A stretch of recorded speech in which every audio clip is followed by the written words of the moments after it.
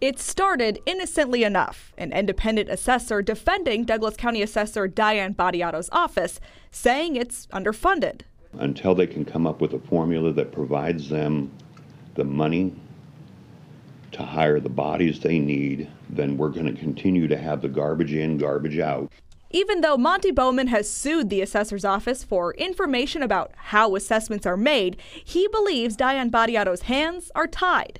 County Commissioner Mike Boyle suggested asking Battiato how the formula works, but I don't know. Does anybody know if Ms. Battiato is still in Hawaii? Do you know where she is? Boyle got out of his seat to ask one of Battiato's assistants if they could talk and was told no. Well, there's nobody here that can even talk to us.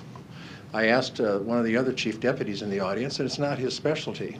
The man who could answer those questions is taking care of a family emergency. Larry Miller of the assessor's office says Chief Field Assessor Jack Baines is logging in remotely every day to help out as the deadline looms to update valuations.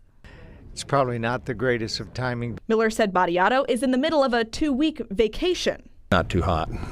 Not a good idea. All this leaving Boyle and Morgan with serious concerns. And we're hearing it in this building from people in this building that there isn't someone really in charge of that.